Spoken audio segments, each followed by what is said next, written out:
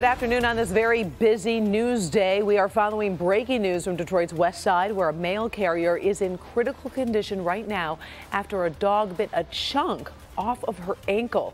It happened just after 2 o'clock this afternoon on Glen Court in the area of Chicago Boulevard and Linwood Street. Police believe the dog belonged to a resident of the neighborhood. When police arrived on the scene, we're told that dog lunged at the officers. And that's when police say they had no choice but to shoot and kill the dog. We have a crew on the scene talking with witnesses, and we'll have a live update tonight at 5. Make sure to join us for that.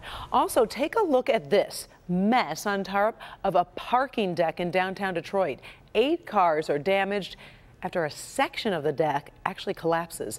This is video from Sky 4 of the top floor of the parking deck at 1400 Woodbridge Street. That's near the intersection of Jefferson Avenue and Rivard Street. You can see where the cars actually fell through to the level below. Now, luckily, police say no people or vehicles were on that lower level. No one was injured.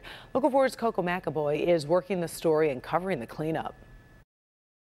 It's a very active and bizarre scene in downtown Detroit. We've been keeping you updated throughout the morning and afternoon after a parking deck had a collapse. 8 cars fell through that hole, and then 1 car was dangling off the edge. Now you can see right now tow truck drivers have arrived here.